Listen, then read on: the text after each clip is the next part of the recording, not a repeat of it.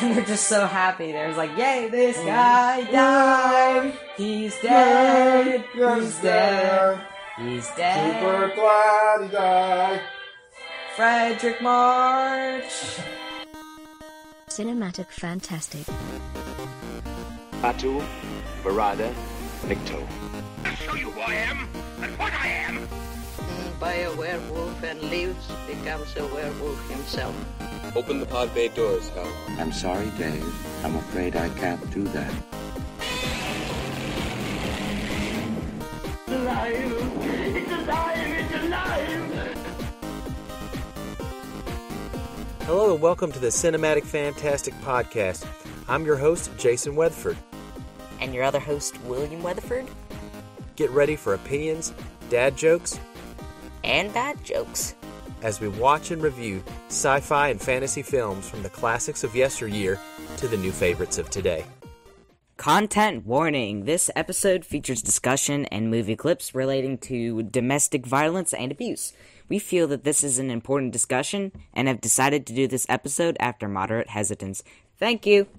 And welcome, amazing people. Yeah. Who are probably sitting out there in the millions and billions and trillions, as many minions as there are at the Walmarts. That's how much you are. But welcome to the 17th episode of Cinematic Fantastic. Last episode, we covered The Vampire Bat, which I really liked for a reason that I can now put into words a lot better, which was style points. Nice. I liked its style points the most. However, the movie we're doing today has a lot of style points as well, but in a other sense, if you know what I mean. Yes, I think it's got lots to offer. It's got tons to offer. So yes, today we are covering the 1931. We're jumping back 2 years just for a small little bit. The 1931 Dr. Jekyll and Mr. Hyde. It's time to hide from your destinies. I don't know. Yes, it's time to hide from your darker self. Time to hide from our podcast. No. So I will tell you this though, just like we have in the past apologized for quote butchering names and things like that, and of people from other countries, like French or German or Italian. We've tried our best. And we hope that you forgive us. But I will tell you, I am probably going to say Jekyll. I know it's Jekyll, like treacle.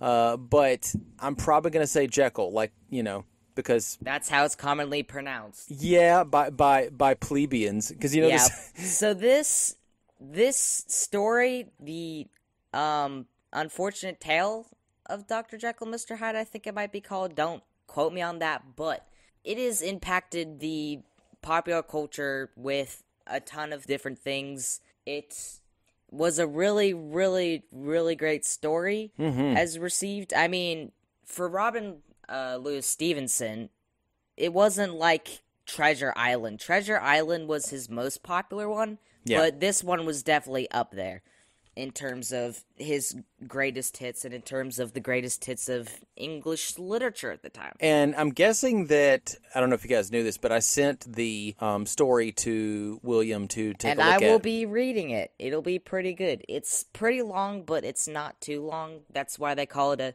novella. Yeah. They add the law at the end to make it sound cool, but it's really just a novel, but slightly shorter, I guess. Yeah. It's going to be pretty interesting to read. So, now that we jump into the movie, first thing is, this film, as all of the movies that we are covering in this season, is pre-code. Yeah. So the movie is known for its strong use of, shall we call it, legs. Yes, and also you do see a little bit of some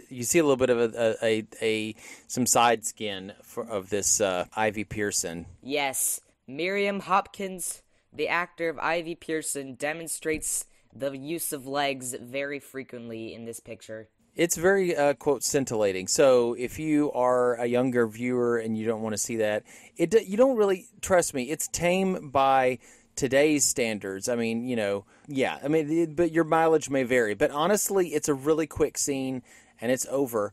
I think that some of the warning that I might give for other parts of the film, and when we go into the plot, you'll see what I mean, but they are in light of maybe young people whose parents maybe had a really bad relationship, or, there was some family stuff where the husband was very cruel to the wife. If you're a young child and you're in that kind of situation... If you've encountered domestic violence... Domestic violence, thank you. We'll be sure to give a word of caution toward this tale, or rather this movie specifically, and maybe a couple others of its versions. However, this one seems to be the worst, and also the best... version. Yes. As compared to the Spencer Tracy one that we're doing in the future. I haven't seen that one. I've only, but I will tell you that those scenes were kind of hard to watch. They were very hard to watch. But I'm telling you, it's only because the writing is so sharp. It pulls no punches. The acting pulls no punches. Frederick March is just going for it. And Miriam Hopkins is so conflicted and scared, and they've done stuff with each other before, as I've recalled. I can't name specific movies, but I'm pretty sure they were together. They were in a movie previous to this? Yeah, they were in a couple things together overall. That happens a lot of times. I mean, I did not know that, but that's good to know. We are focusing on a very specific line of movies, but there are literally millions of fish in the sea in terms of movies, so there's bound to be some overlap somewhere where people somehow get in with each other in multiple different pieces. Yeah, and there weren't that many. I mean, to be honest, there's a good amount of actors in Hollywood at the time, but they're not tons. And generally, remember we were talking about the Hollywood system or the MPAA, the Hays Code. Well, no, not necessarily that. I was talking about the Hollywood system, as in you would have Paramount, and they would have certain actors that would do a lot of movies for them. Oh yeah, contracts. Yes, and you would be contracted with them, and they would pair you up with people. Because you have to give them the rights to your being, obviously. Well, yeah, it's not quite. You can't just kidnap them and put them in your movie. You'd be like, I'm gonna kidnap Beyonce and put them in our latest hit show. This is not North Korea, which you'll learn about later. So what I can tell you about this is that. A lot of these actors did work together. Remember when we talked about Lionel Atwill and Fay Wray did some stuff movies together before they did the Vampire Bat. It's just when you get two actors and they work really well together and they enjoy working with each other, or at least have a good working relationship. If they didn't have the greatest time, you get some good success. So, Yeah. I will tell you the things that stood out to me in this. Before we go into this, is the acting is great. Playing the dual roles that Frederick March does of Dr. Henry Jekyll and Mr. Edward Hyde. That was excellent. The makeup is quite, ape-like and simian, if you want to return to monkey. I mean, he looks very like what you might think of Ape Man. They extend either the front of his head or the back of his head, but somehow his head is extended. They put teeth in there to make him jut out with fangs and stuff, and it's just pretty cool. Another thing, the camera effects. Oh, wow. The camera effects and all the camera shots were got so many style points. They're so nice and creative and really, really cool, and lots of good effects that we can't... Ahead of their time. We cannot name every single cool shot, but there were so many times where I was like, that's a cool shot. Yeah, and we're used to that nowadays because people, you want to talk about a first-person view. There was a movie called Hardcore Henry where he was like a cyborg or something, and it was an action movie, and basically they filmed it with kind of a hybrid GoPro kind of situation.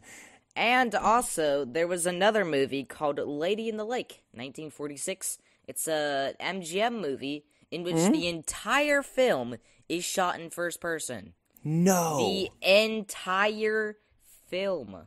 Okay, I have to see some shots of that. You said it was 1946 Lady in the Lake? Yes. Okay, we gotta find some shots of that. You're actually be MGM. MGM. Okay. Yeah, because they put out some great stuff. Oh, absolutely. I heard they've been acquired by Amazon and are still doing stuff today. That's awesome. When you look into it, there's just, in terms of companies, there's a lot of, companies buy out other companies, companies dissolve companies into their own, companies convert them, maybe just, convert them into their own and just, go, oh, we're gonna, this company, we are that company now, we're just gonna put this label on it and say it's by this company, even though it's literally just us. There's no separate company. Yeah. And it's just crazy in terms of buyouts and all sorts of legal stuff. But we are getting such tangential. We are tangential, man. That's what we do. So if you want to know, this movie was excellent, but we'll go into why it was excellent and who made it excellent. You're right on, now. buddy. Yeah, let's go, buddy. So it was re-released in 1936, but when it was, the code required 8 minutes to be removed before it could be issued into theaters. But those minutes were brought back in the home media versions. Mm-hmm. Awesome.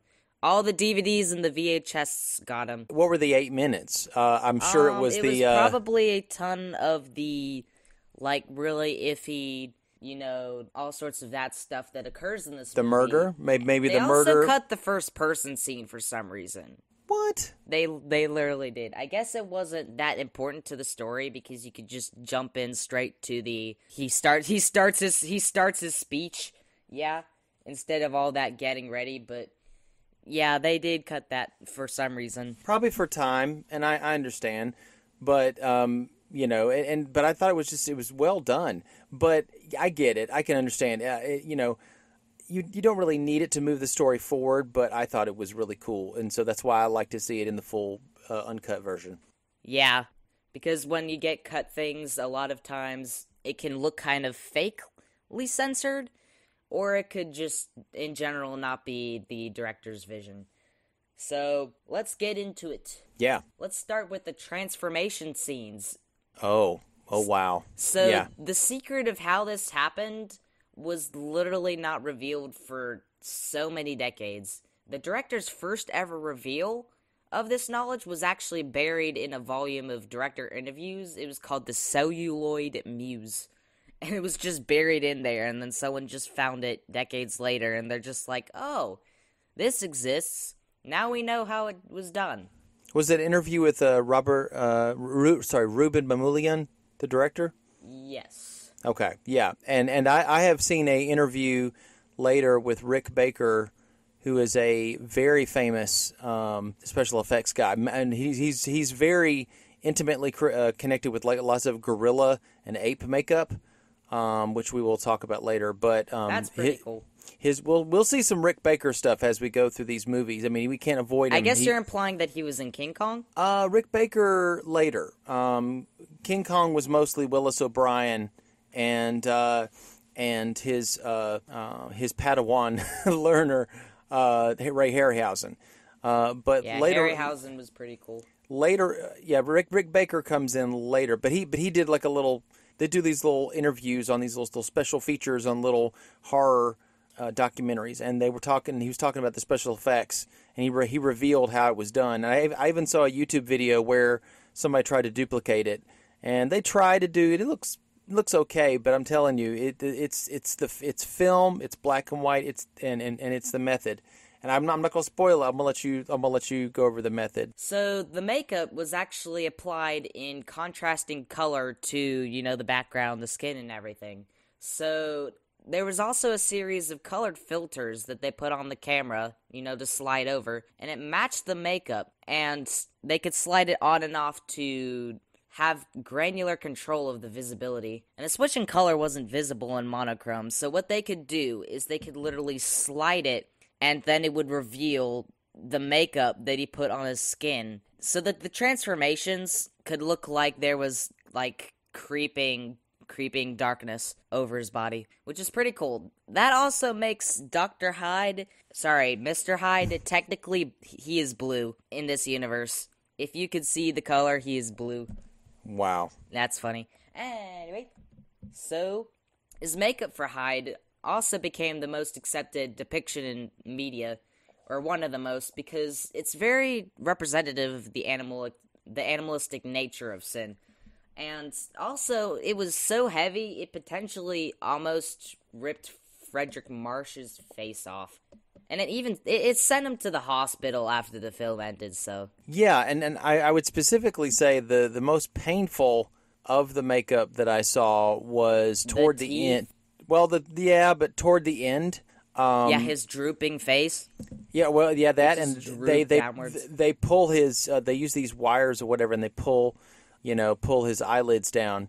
And... that would be really painful. It'd be funny if they were filming it, and Boris Karloff, just kind of visits it, and he goes, "Oh, well, hey, by the way, mine was even worse." So Jack Pierce was like, "Hey, I see that. Hold my beer." Yeah, exactly. No, and then I don't know if he was dead at the time. I don't think he was dead yet, but Lon Chaney was like, "Hey, hold this big tankard of beer because I put wires up in my cheeks and cotton." And yeah, if you want to go like the most painful of makeups, then it's got to be the Phantom. It's got to be the Phantom, hands down. But it's got to be all the stuff that Boris Karloff suffered through being Frankenstein, the Mummy, especially, like all that stuff as well. They went really hard on that. Yeah, and well, I mean, I would say the meticulous nature of makeup just got even more. Sometimes went more meticulous because when we get to the Wolfman. With Lon Chaney Jr., they took like yak hair and they stippled it into the makeup. So it's not that they put it in there while Lon Chaney was wearing it. But that was one of the inventions of this movie. Another one was the characters of Muriel and Ivy Pearson, the girlfriends of Dr. Jekyll and Mr. Hyde, respectively. Man, like the stories didn't need them. Really, but they were great additions, but the original story did not have them. Instead, they just, they said that Mr. Hyde went on, miscellaneous adventures. He didn't specifically have adventures with a specific person, if you get what I mean. Yeah, but I think in the things that this movie is trying to put forward about really desire and feeling that he's like with Muriel, he's like, I want to get married really quick, and it's like because he's burning with these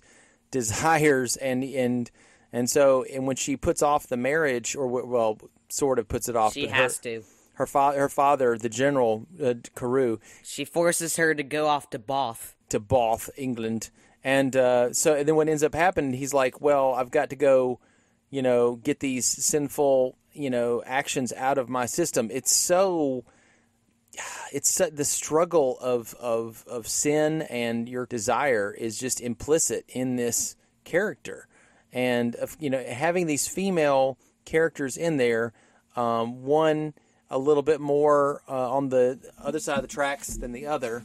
I think that it does kind of emphasize that a lot more, as well as they did with the makeup. The makeup shows how animalistic the sin and desire can be. And it gets worse. It gets and the worse. Anger, and it gets worse throughout the picture. So more animalistic, more bestial. Yes.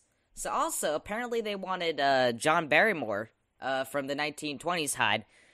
He played Dr. Jekyll as well, and they wanted him for this movie, but MGM had already contracted him. He literally just got contracted. Man, so then they got March, who he looked like him, and he also acted like him a little bit as well, as seen in 1930s The Royal Family of Broadway. And his performance was so well received, he got an Oscar for it. That's awesome. A ton of people got Oscars over this movie. Did Frederick March get the Oscar for Dr. Jekyll and Mr. Hyde, or did he get it for the previous film about the Broadway thing? No. Frederick March, he got an Oscar for Best Actor for leading role, and Carl Struess, he was the cinematographer on this movie, I guess, and he also got an Oscar nom for Best Cinematography. He got a nomination, yeah, and he deserves it because it was, like we said before, we had nothing but good things to say about the camera work. Yeah, there was immense stuff. The Unchained camera literally came into effect, and there were just, let's see all this stuff we can do with it. I have my theories on how they were able to do some of those shots, and I might be wrong, but I have this theory in my head that the camera was filming in a mirror in one scene, but it's not really a mirror. It's an exact duplicate of the room, and Frederick March is on the other side of it. Yes, that's what happened. Oh, that is what happened. Because and it makes sense anyway. Yeah, because they can't. You can't stand in front of a mirror. And yeah, the thing is, the camera is a little too smooth for first-person shots for it to be too believable. Because and the timing is a little bit off too. Timing's a little off too, but it was pretty great for the time. As well as, that opening shot with the sideways head silhouettes just waving back and forth. I thought that was kind of funny, but honestly, you can suspend disbelief and just watch it and enjoy. And as long as you don't look at trying to look for the strings that hold the puppets up, this movie was really pretty great. Yeah, I think it's a classic. It should be. It should be heralded. It should be heralded, but thing is, it did not really seem like a spectacular movie, but neither did Frankenstein really. I guess that's because it was going for part 1 and part 2 kind of thing. We get Bride of Frankenstein afterwards. It was going for a part 1, especially Dracula as well. But this movie, it was not planning for sequels. It was not planning for Dr. Jekyll and Mr. Hyde 2 Electric Boogaloo. It was... Yeah. Another thing to remark on this movie, now that I'm mentioning it, is because most of the movies we've been seeing at this time were 1 hour long. This one, from at least the full version... An hour and a half, maybe? An hour and a half? Yes, an hour and a half long. And the thing is, I feel like having that extra 30 minutes just rounds out a movie. And in this day and age, I'm so used to it and stuff that it's just it rounds out a movie completely. So it makes it feel much more of a movie, kind of, for the extra 30 minutes. I do, but I think that if a movie is going to spend the time, the things that you have in the film need to... contribute to the film. It does. It really does. And sometimes there's other movies that are, 80 minutes long or 60 minutes long, and they get what they want to do, and they do it well, and they get out. They don't overstay their welcome. Like Frankenstein and Dracula were just hey, we're gonna put part 1, we're gonna put our part 2 later with Bride of Frankenstein and Daughter of Dracula, respectively. Well, Daughter of Dracula isn't necessarily. Or even Son of Dracula aren't necessarily follow-ups on that story. I would say Bride of Frankenstein is more because there's elements that were from Bride the of Frankenstein was the part 2 to Frankenstein. Dracula's Daughter was probably the sequel to that. Having not watched it, I think it might do more with... I don't remember the name of the girlfriend in that story. The damsel. She got bitten, and so... You do see Van Helsing again, I think. You do see Van Helsing. That's again. That's the only connective tissue to these other Dracula movies. Maybe there was an actual part 2 in the works that followed up to that a lot better than Daughter of Dracula ever could. But didn't happen. I've seen them, and they're okay, but they're just trying to play off of the legendary original. But Bride of Frankenstein, in some ways, is better than the original, and, that's what I think. Yeah, but those movies do have big legacies. This movie also has a big legacy. There have been, as well as it being really, really great for English literature, there have been all sorts of stuff that, copied it. There was a Bugs Bunny short all about it. There was, a really, really famous good one. It's, PBS Arthur has a song all about it where one of the characters sings Dr. Jekyll, Jekyll, Hyde, Jekyll, Hyde. 'Cause I was Jekyll, Jekyll, Hyde, Jekyll, Hyde, Hyde, Jekyll, Jekyll, Jekyll, Hyde, Jekyll, Hyde. It's really funny. There is also a, I think there is was a stage musical at one point. later on. But there have been so many remakes of the Dr. Jekyll and Mr. Hyde story. It's not even funny. It's a really, really good premise. You know, you have the good guy and the bad guy, good cop and bad cop, all in one person, and having to quickly scramble that potion into your lungs in order to not be discovered. I would even say the Nutty Professor with Jerry Lewis, who was a comedy actor. That one actually, the main character was a scientist who looked kind of goofy. He actually had goofy-looking teeth, and he looked very much like Mr. Hyde, but he was very, very.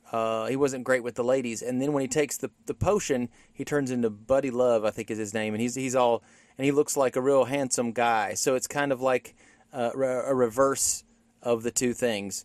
But Buddy Love is a jerk. Which is kind of, he's more like Mr. Hyde. He's kind of jerky. There are a lot of different stories where they go, let's put someone in a machine or like drink a potion or something and turn them into their evil versions and have them face off. Doppelgangers. But that's a lot more separate from this idea. A small little smidge in the case of like you duplicate them with the evil version. But those are fun too, doppelganger stories. Well, the most famous one to me is the Hulk. Yeah. That's ultimately Dr. Jekyll and Mr. Hyde, but with a giant gamma-irradiated brute. He's green, but sadly he's not blue. He's not blue. He was originally gray, and then they did him in green later. Yeah.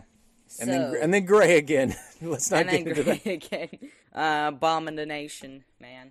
Anyway, so, if you recall, we saw in our episode 15 about the old dark house that when Hammer made a version of their film, they eradicated Universal's rights to the story, and the movie was presumed lost. Well, MGM did exactly that, with their 1940s Hyde with Spencer Tracy, even buying it off them for $1,250,000. The movie was a lost film, and then someone had to discover it again. Just because they literally went, nope, we're going to make a version that's better than your thing, and even buy the rights off of you so that you don't have access to your movie. Well, no one liked that version as much anyway, but the cookies had to crumble. Yeah, I think that some people have said that there's some good things about the 1943 version with Spencer Tracy, but it's a skeezy business sometimes. They're basically going, we're going to squash your old version so we can make a remake of it. And of course, people are going to go, they're not even going to remember your story. They're only going to remember ours and then go and like, hey, wasn't there a Dr. Jekyll and Mr. Hyde that came out sometime earlier in existence? I'm going to go see that. And they see the earliest one is their version and they get all the views. Yep. Yep. And that's very common. But see, in this day and age, they literally just chucked sand. It's very hard to do. They chucked sand at Universal and ran off with the trophy. Except not really. It was a bronze trophy, but still, this movie was better, and it needed to be received for all the years that it is existing. And I'm so glad that we can see it again now in all its glory. And that other people can see it as well, and receive it well as well. Speaking of receiving it well, it was received mostly positive reviews upon its release. Mordenthal of the New York Times wrote an enthusiastic review, comparing it favorably to the 1920s version as a far more tense and shuddering type of movie. Yeah. He also praised March, the entire rest of the cast, and the costume and set design, and labeling it as delightful. Yes, I would absolutely agree. Yeah, just good job on this whole cast. It was pretty good. We have Variety gave a somewhat less favorable but still positive review by Alfred Rushmore Greason. He wrote that the climax wasn't effective enough because it was too slow to get to, but the first transformation scene was gut-wrenchingly effective, but it had diminishing returns. I kind of agree with that slightly, but I like that they make the transformation so smooth, especially with that transformation where he's sitting at the chair and they literally like arc the camera over showing him transform and his hands, and it's just so smooth, and they just apply the makeup. that it just makes it so really cool that they did that smoothly enough that it could just be like, you just smooth the camera over and he has makeup on. Oh my goodness. Yeah, sometimes you can hide the cuts. There's a couple times, like before he looks over at the mirror and he does the little stretch thing the first time that he shows himself, Hyde does. There's a part where it pans down and then it starts doing the room spinning. You can tell where it hides the cut. Yeah. You just have to piece it together at the frame. That's what they did. So he did, like Hall, also praised the movie for March and the atmospheric, nice old set design and makeup. And also, Film Daily, they declared the gripping performance by March gave it a strong dramatic highlight, and it had an amazing supporting cast and direction. Yep. So Rotten Tomatoes, it got 90% Rotten Tomatoes for 40 reviews. Average 8.3 out of 10. The site's critical consensus reads, a classic, the definitive version of the Robert Louis Stevenson novella from 1931, with innovative special effects and atmospheric cinematography. Couldn't have said it better myself. Actually, I think I might be able to. This was Paramount's Frankenstein. Boom. Wow. That explains it a lot better, because, Frankenstein was really popular. This film was also popular as well for Paramount. Yeah, same year. Same year, it was just Frankenstein, Dracula, and Dr. Jekyll and Mr. Hyde were awesome. The whole movie was also on the New York Times top 10 best films. Also, it was the very first film to be screened at the world's very first film festival, August 6th, 1932, in Venice, Italy. That's awesome. Now we can get to our Ruben Mamoulians. Ruben Mamoulian, he was the director. I might probably butcher that saying it fast, but he was Armenian American, which I thought was interesting. We haven't seen any Armenians at this podcast before. We haven't, no. We haven't. In the interview compilation book directing the film, Mamoulian declared a strong preference for a stylized look to his scenes, stating that he was more interested in creating a poetic look to his films than in showing ordinary realism. He also famously directed The Mark of Zorro, 1940. Yeah. And this had great influence on Zorro as a whole, and it was also frequently referenced in the Batman comics. Yes. It was the movie that his family saw before his parents' deaths. I thought that was pretty cool. I haven't seen that version of it, but I did see the Disney version. Is called The Sign of Zorro. I thought that one was pretty cool. I thought that was really great. However, I haven't seen the other ones, and I think they could possibly be better. Maybe it's just that Disney, could have possibly kidified it, concerning that The Sign of Zorro is rated G for everyone. And I don't know the ratings on top of my head for all the rest of us, but I'd be interested in watching with you, Dad. Yeah. Those are great ones. The Mark of Zorro was made in 1940. It's post Hays Code. But, yeah, it's probably, I think that, don't quote me on this, I wonder if is it Tyrone Power who played? Zorro? Zorro, Don Diego de la Vega. Honestly, we'll have to wait and see. Let's see if we can find a copy of that somewhere. We'll watch The Mark of Zorro. So right now, the two things we need to be on the lookout for: Lady in the Lake and Mark of Zorro. So we'll do that.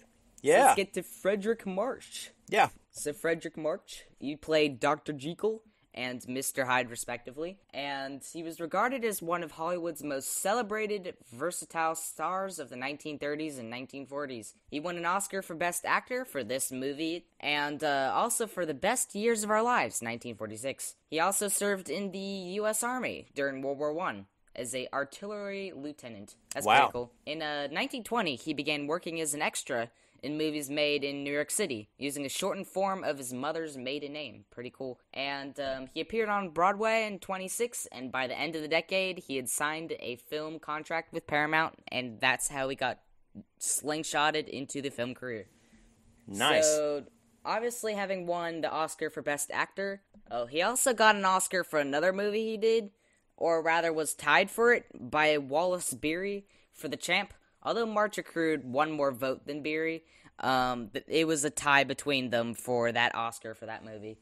Question. Wallace Beery was I think we've seen him before in The Lost Silent Era. World. The Lost He was World. in The Lost World. Was he director? No, he's Professor Challenger in The Lost World. Yeah, that was him. With the beard, the big beard. He was the one that had a lot of arguments with people. And people. The thing didn't- is, I wonder what he looked like in the 1930s as compared to the 1920. Didn't the champ have Jackie Cooper was like this little boy, and then Wallace Beery was the champ. You know, the prize fighter. I've seen him without a beard, and you know he looks different, but you know. So he was in.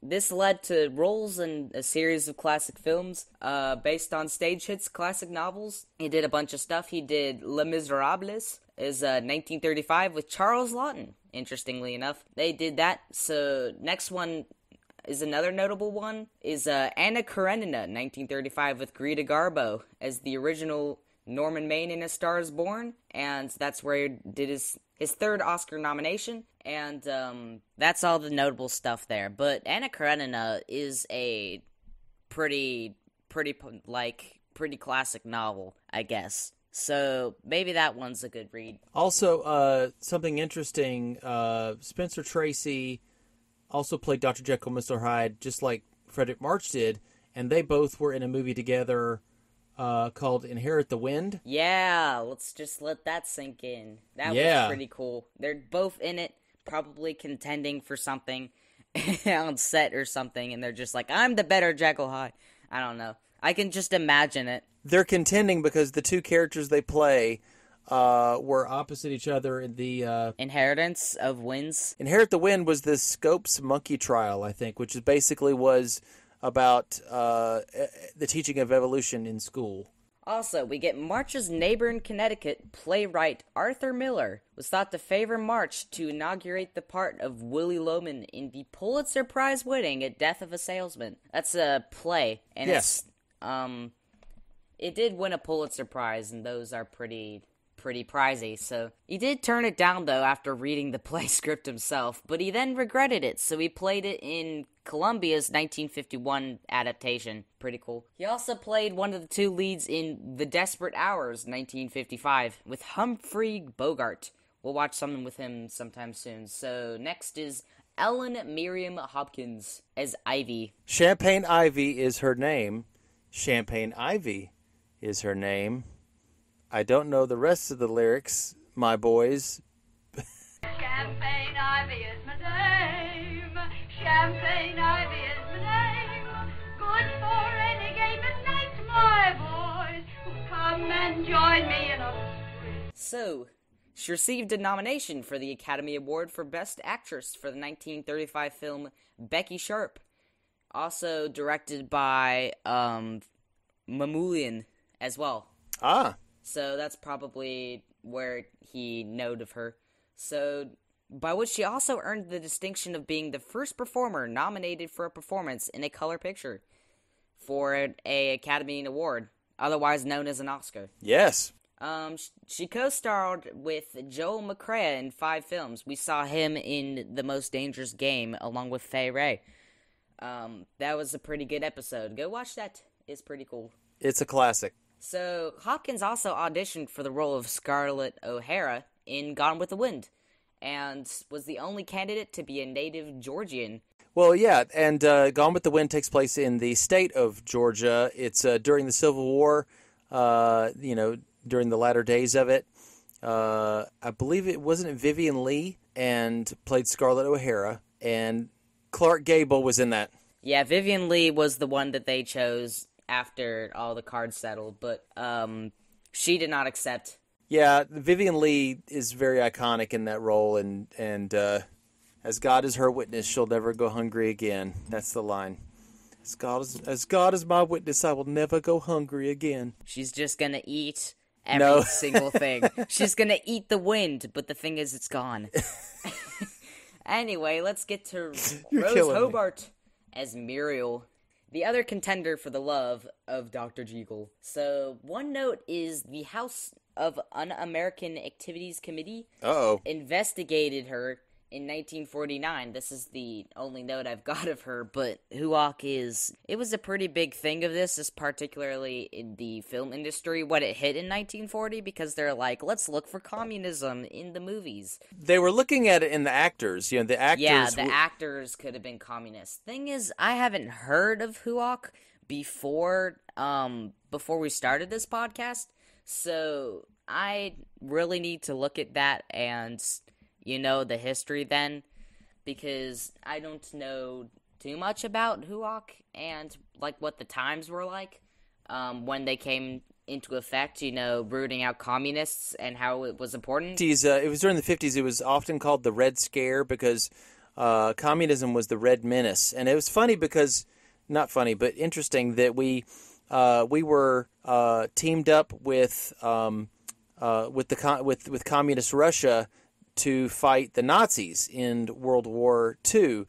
But Stalin is probably, I know that some people won't agree with me, but I think Stalin was in some ways now worse than Hitler, and we were teamed up with him. So it's almost like it's the devil. It's teaming up with the devil to fight the devil you don't. But we were very quickly. It's like getting Elvis Presley for your boy band. Wow. Exactly. I don't know how even to take that, but during the 50s, communism was the big scary thing, not only from communist China, but from Russia. So the big bad people would definitely be the Chinese government and the Russian government. You'll see this when we get to those movies that, at the time everyone was afraid of nuclear radiation, nuclear bomb. Yeah, all sorts of stuff in World War II.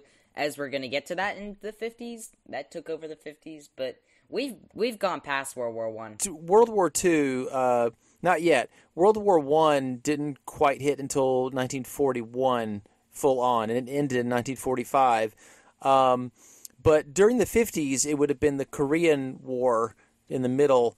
And that was in Korea, obviously. Of course, but the thing is, at the end of World War II was the dropping of the atomic bomb on Hiroshima and Nagasaki, and that definitely fed into the fears, not only of what we did, but what someone else could do. And especially Pearl Harbor after that, especially fed into it. Pearl Harbor was in 1941, I think, and that's what kicked us in the pants in getting into World War II.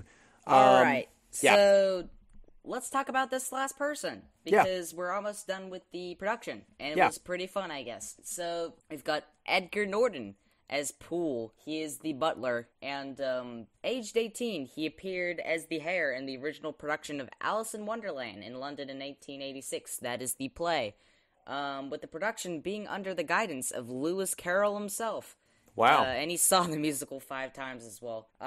We'll also see him in Dracula's Daughter and Son of Frankenstein, funnily enough, as butler character. Wow. When you get typecast, you just got to lean into it, I guess. He does the part really well. He's got his good sirs and his really good sirs, and his here's your scarf and hat, sir. Yeah, you got similar lines every time you play it, and you just have to just get in, do your thing, and get out. Not too much to do. I was also going to say that previously you talked about Rose Hobart as Muriel Carew.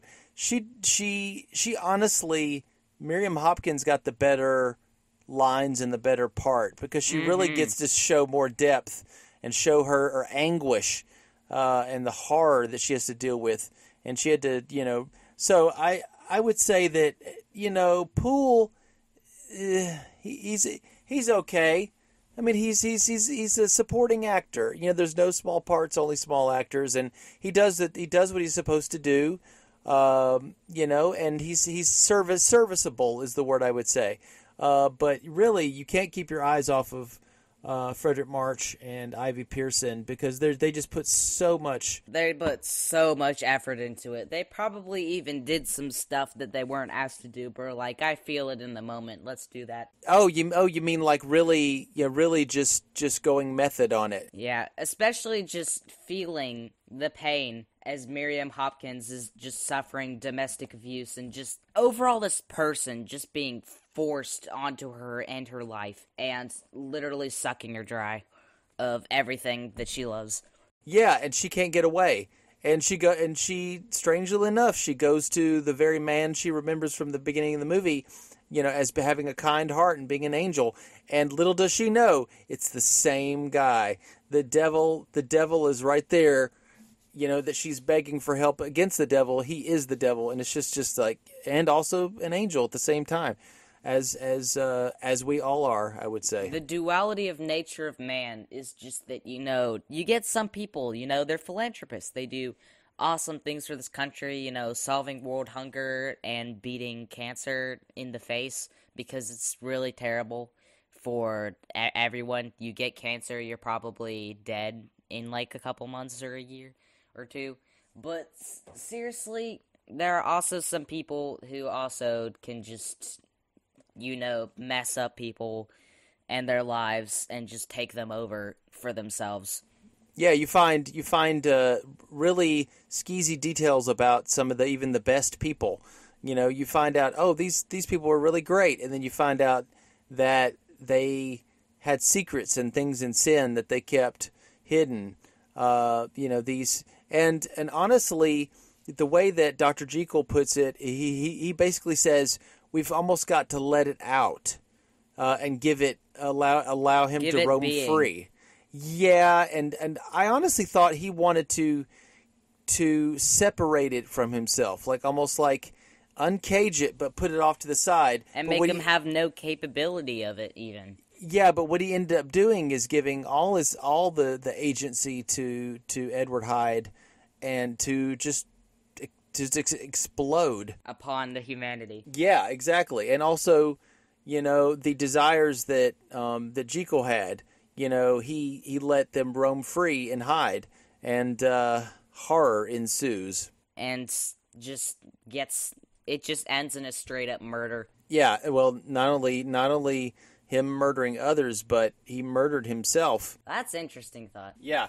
So what else can you say about this movie that we haven't said? What other praiseworthy thing can you give it that we haven't already given it? There is just so many good camera shots that I literally can't name all of the good ones, but there are absolutely tons of ones that are they are so creative. Especially some of the ones where they focus on, like, Greek character statues at certain points of the movies. So that's kind of like symbolism for certain things. I looked it up, and it seems one of them references Cupid and Psyche, which, as I can recall, where they were like two people, but they couldn't like get together, basically. It was never meant to be, or something like that. Because it was never meant to be. Well, another thing that I would look at, too, is if you think about it, the Greek gods, you not only had this higher kind of function of the gods, where they're supposed to be above us humans, but if you think about it, they still do sin. The gods. I mean, even Zeus. The gods are worse than Even Zeus in the mythos, quite literally, he just transforms into animals. Quite literally, he goes out into animal form, and he goes to his ladies, and he indulges himself upon them. Yeah, it's horrible, and the thing is, we are supposed to have we're supposed to be human, and struggle towards the divine in us, and feed that divine nature in us, and let us make higher minded choices. But also we have the opportunity within us to make these devilish choices too. So and that's, and I mean, I also think it's interesting that Zeus transformed himself before going out into the world. That's into a beast. Into a beast. So in order so people, they'd just be like, oh, it's just a swan. Oh, it's just a cow. Well, so did Dr. Jekyll. So did Dr. Jekyll. He went to beast mode, as you Gen Zers would say. So that is our podcast. It was pretty fun talking about stuff. There's definitely all sorts of stuff that we can talk about. So much stuff that we've missed. But this one should be such a popular movie that there are definitely podcasts about it as well. And in general, the book as well, there's some stuff about that, and just the philosophies as well. It's just a really great story. And I mean, it's definitely up there with Treasure Island, with Robert Louis Stevenson's work. That's how I would do it, is Treasure Island, Dr. Jekyll and Mr. Hyde, and I don't really know all the others, but if you can name a couple others, Dad, that would be third and fourth. I can't think of any. I keep thinking those are his best. Those are the ones that are recognized the most by Robert Louis Stevenson. There's some other ones but those are the two most recognized.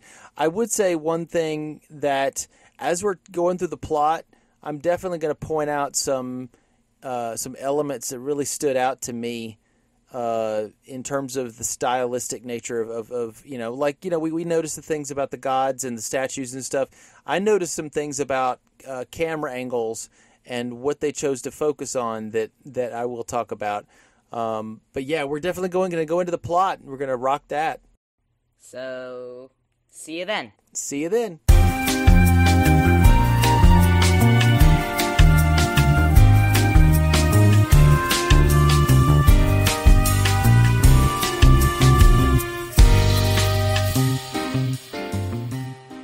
And welcome back, listeners, from the break. Just a little note. You'll probably notice that my voice is a little bit deeper. Dad is recovering from some sickness. It's not the sickness that you're thinking of, hopefully. But the only thing that is wrong with him right now is his voice is a little deeper. That's what happens when you get sick. I don't really know why. It happens with men. I don't know if it happens with women, but I think it happens with men. Well, I think it's because a lot of my sicknesses, if they deal with my nose or my throat, that they congeal in there. Yeah, this is really lovely to talk about with our listeners. The ooey gooey nonsense. That's just a passing thought. Let's go get it on down with the plot. Yes. So what I will warn you guys, our faithful, lovely listeners. I will warn you that I know it's pronounced Jekyll. I know that. But I will probably say Jekyll and Jekyll in equal amounts. And that sounds like a Dr. Seuss rhyme, I know. But I think there's a cartoon birds, they're like crows, called Heckle and Jekyll. And I think that is what has messed my brain up with saying Jekyll all the time. In general, everyone says Jekyll. I really think, there's a song. Okay. Now, I let William listen to a song. There's a song by this is a slight tangent. We are the Tangentlemen, after all. There's a song from the Christian rock band Petra from back in 2003 called Jekyll and Hyde. And he says, sometimes I feel like Jekyll and Hyde. He doesn't say, sometimes I feel like Jekyll and Hyde. Because I guess people wouldn't know. That's how people commonly pronounce it. It's all right. That's how they pronounce it, yeah. It should be changed. Thing is, no one does it, so... Well, if you think about it, just a quick... I promise I'll steer this back to the plot. So I was thinking, the previous versions of this story that were done in live action were silent. So they didn't have any pronunciation guide on the screen. They could have been saying Jekyll the whole time because it was silent. It was a book. No one could know. The book didn't say how to pronounce it. It's just as soon as we got the movie, they were like, Jekyll, Dr. Jekyll. And I'm like, okay, all right, you told me how to say it. Let's get into the plot with all of those disclaimers out of the way. Yes, and like any of these good, really, really good movies that we've done, it starts out with music. And, of course, this music is pretty public domain, I think, even for them at the time. It's Toccata and Fugue in D minor. And it's like, he's been dead for... Bach has been dead for, like, a century before this, about... Is he 1700s, 1800s? 1700s, I think. Sometime in, like, the 1800s, I'd think. Anyway, it's a Bach piece, of course. For some reason, I associate Toccata and Fugue with Phantom of the Opera for some reason, because sometimes when people have him playing And I know he's not actually playing that in the movie, in the silent film, but when he's playing it there. I don't know if I remember that or 20,000 Leagues Under the Sea. In general, it's played by an organ, and organs evoke Phantom of the Opera to an extreme. Also, 20,000 Leagues Under the Sea, Captain Nemo has one. You know what? I don't remember if it's in there too. I think it's just in my head space. So anyway, there's a reference to Bach coming up because Dr. Jekyll says that Bach doesn't even keep his butler Poole from bothering him. So he's kind of like, I just want to play. Please let me do that. So at the very beginning of this movie, we get those really, really nice first-person shots. We get some of those... the head swaying back and forth sideways somehow. Oh, the false head. I'm sorry, I don't want to destroy your amazement at how they did this. But it's not truth, it's false head. Right, false head. It's falsehood and false head. So anyway, what they're doing is they're doing the first-person view. I have a theory as to why they're doing it, but again, that's something that I just took away with it. And I think I'll probably mention it a couple times during talking about the plot, is that there's a little bit of Hyde in all of us. There's evil in us. It's not just evil in Dr. Jekyll that could come out. But it's in all of us. It's hiding inside of us to the point that we have to seek it out. I mean, even the book. Did you know that even the book knows the pun? There's even a line at the beginning. I'm reading the book slowly. You'll have to give patience with me, and because I haven't finished the book yet. That's okay. But at the beginning, there's a line where the detective guy, he's like, "If you are Mr. Hyde, then I shall be Mr. Seek." Right? Yeah. Remember Mr. Seek? Yeah. Even Robert Louis Stevenson knows of the pun. Oh, he knows. So you get those nice first-person shots. And I think you were talking about when they, re-released this years later after the Hays Code. You said they clipped out scenes of this at the beginning, probably for time purposes. Because after all, it's an hour and 30 minutes. But thing is, I appreciate that hour and 30 minutes because I do too. The extra 30 minutes just rounds it out, and it makes it seem like a movie, like an actual movie, instead of cutting short. It does. In this case, it's not. I don't think it's extraneous. I don't think it's just useless. I think that when I watched it for the first time, I watched those first-person shots and I went, is this 1931? How did they pull that off? And then the more I thought about it, oh, that's how they're doing it. You just have to think, okay, remember back to our Dracula episode, or I think we actually talked about it in our Frankenstein episode instead, but the Unchained camera could do so many things, and so they're like, well, how about we position it to look like someone's head moving around? Yeah, but those cameras were pretty big and noisy, so it was hard to move those around. But who was it that came up with the Unchained technique? How's your memory on that? It's Carl Freund. Oh yeah, Carl Freund. Okay, yeah, he did the Unchained technique, and of course everybody used it going forward. I mean, when you come up with something so great. Anyway, so we get to his butler Poole. As he's like, you've got a speech at 3 in 15 minutes, and so you've got to head out the door. So he just, he gets his cane, he positions his tie and whatever, his all sorts of stuff, his hat. We see his face for just a moment there. And I know how they did the trick, but he's actually behind. The mirror is not a mirror; it's kind of a hole in the wall in a way, with an exact duplicate of what's in front of that. It's a very nice magic trick. The thing is, this costume that he wears is also pretty famous costume for Dr. Jekyll. Anyway, so he heads out by the coach. And he arrives at the school. So he goes in the classroom, and you can hear people kind of before he's about to speak. He appears to be kind of famous for shocking things that shock the establishment, saying things that are controversial, and he does not. He definitely does that. Today I want to talk to you of a greater marvel, the soul of man.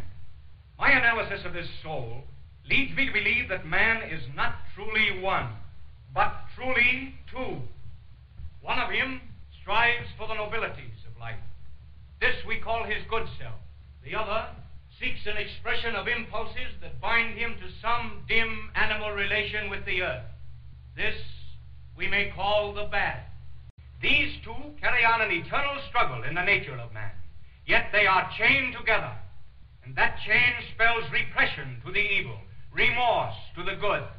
Now, if these two selves could be separated from each other, how much freer the good in us would be, what heights it might scale, and the so-called evil, once liberated, would fulfill itself and trouble us no more. I believe the day is not far off when this separation will be possible. Yeah, wow. A lot of the people in the classroom, they do think he is a lunatic. They start talking about, one guy says, yeah, maybe I should send my other part to school. Right, exactly. So I think they're not really taking it seriously. But of course, he doesn't really have any proof of his, it's very metaphysical. He's saying that there's something you can do, but it really does sound very spiritual and metaphysical. Unlike a lot of the other movies in this where people think that they are God or want to be God, Dr. Jekyll actually does, mention God several times in this. He does believe in the soul. He does believe in sins and things like that. So that's kind of an interesting part of it. Instead of him just going, I'm better than God, he's kind of like going, well, I wonder if he wants to kind of please God in a way, in his own crazy way, but he goes about it in a bad way, which a lot of these scientists do. So anyway, Lanyon is his friend, I guess, that also works at the university, and Lanyon tells him that they have to make the Duchess's dinner, and she's not his fiancée yet, but Muriel Carew and her father, the General Carew, very big characters in this, they're going to be there at the dinner, and if he shows up late, it's just going to look really bad, but he's like, I'm going to be late, I'm sorry, I'm doing some charity physician work. Yeah, can you please give the Duchess my compliments and some castor oil? Right. That was a really funny line. Please give the Duchess my compliments and some castor oil. And some castor oil. She's bilious, more in spirit than in body or something. He's basically saying, this is also something I'll tell you soon. He's basically saying she's fine. She's not really sick. This is just something to kind of like a placebo effect, like it's in the mind, which I actually have a comment on that in just a minute. So he says a line that's really interesting thing. He says that the things they're said that he cannot do, that he gets most tempted by. It's the things one can't do that always tempt me. So you see him take care of a little girl and an older woman. I think that these are important scenes because they do show him at least being a good guy, right? Even though he's helping someone in the free wards, he doesn't even get any money for caring for her for all of the years. He's just helping out. And later the General Carew, he makes a comment about, it's like what he wants him to only do paid work so that because it's just something that isn't worth it to take care of this one singular person. So it's like, why do you want this particular person? Why aren't you making your worth out of this? Well, there's certain things that the general prizes, like punctuality, and you have to do things according to these strict Victorian rules, like waiting so long before you get married and waiting long before you ask. I know we're getting ahead. So on a rewatch of those scenes with the little girl and the older woman, there is the illness with her little girl's legs, and the other lady has a fear over the cure. That I'm scared, right? But it's all in their mind, right? Psychosomatic is what they call that. It's like what happens in the mind affects the body. Like, for instance, she's there and she feels like she needs the crutches, but she actually doesn't. So she's just randomly getting the crutches. Like, no, you don't need those. And it's like, I do.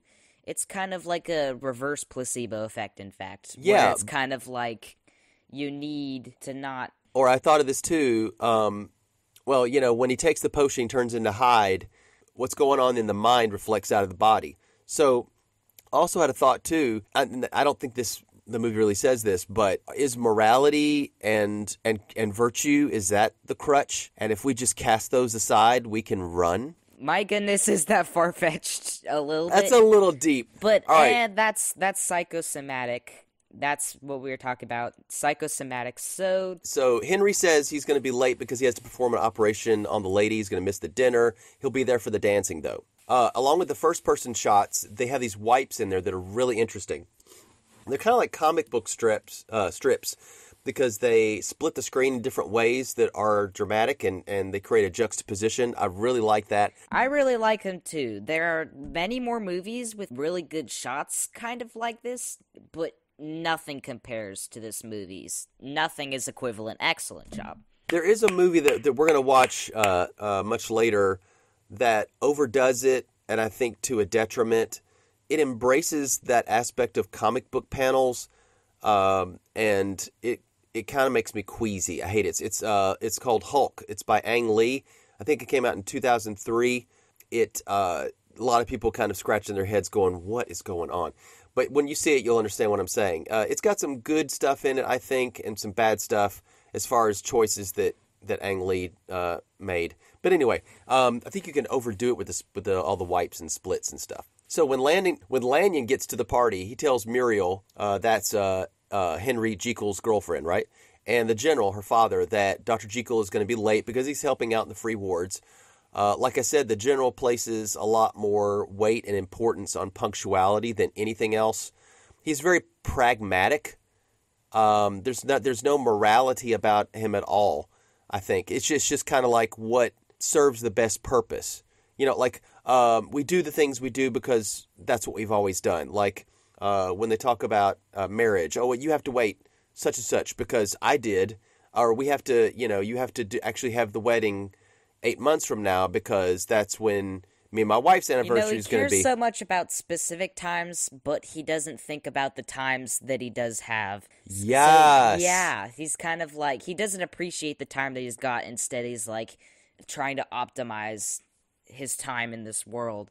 And it's like, you need to enjoy it too. He wants his daughter to be cared for, yes, but provided for, and that's why he's kind of upset about him working for free. But honestly, Muriel loves the fact that he's actually, there is a kindness there. Anyway, but it does get him into trouble soon, as we'll soon see. So Lanyon is happy because Hold up. Yeah. One thing that most people would miss, it's a small Easter egg. Oh. When this scene ends, the excuses are made, and then, he's accepting people into there. One of the people who's accepted into the ball, the dance, is Utterson. Utterson. For like a moment, but yeah, Utterson is actually in the book, and most people wouldn't know that. And in the book, it's kind of like in media res, to where, we have Utterson, he's like a lawyer, but he's also doing like detective work, trying to figure out, the story of Jekyll and Hyde. Like after the fact. But I don't know if that would work very well. I mean, it works really pretty well in another movie we're going to see this year. It also technically makes Dr. Jekyll and Mr. Hyde a detective story, considering it's also named The Strange Case of Dr. Jekyll and Mr. Hyde. Not the unfortunate case, though. I made that mistake. I couldn't recall the word strange. But right. That's strange. Anyway. So Lanyon gets to dance with Muriel, but it doesn't last very long. So Jekyll comes right in the door. He wants to talk to Muriel, so he dances her out into the garden where they can have a better discussion. He doesn't want to wait any longer. He wants to be married as soon as possible. I was telling William earlier that this part reminds me of there's a part in the Bible in the New Testament where you got the Apostle Paul, and he says that he gives advice a lot of times to the early church, and he says to the young men out there, he's like, if you're burning with passion, it's better for you to get married than to, give in to sin and stuff like that. So it just seems like he's like, I'm going crazy out here, baby, and we got to get married. That's what it feels like to me, because if you think about, like there's a part where he's tapping his foot like he's a nervous wreck, but we'll talk about that soon. He's very impatient in this movie, and General Carew is going, you need to be patient. Well, why this impatience? Hang it all, man, it isn't done. It isn't done. If it is eccentric to be impatient in love, sir, I am.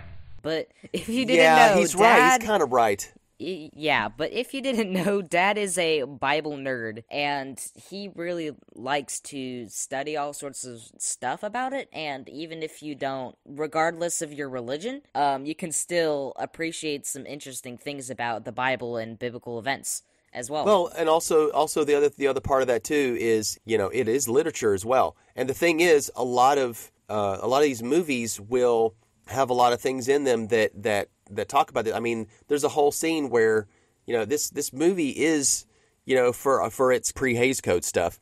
I mean, if you overlook that, this is a movie about, somebody dealing with, desires and urges and sin, and it comes out and says it. I mean, there's a whole part where in the future where he looks up to heaven and talks to God. He pleads for absolution. I mean, it's and the Bible deals a lot with sin as well. So that's the connection for those. It is, and also a lot of these movies are people either saying God doesn't exist, and then they're moving forward with their scientific horrors that shock the world.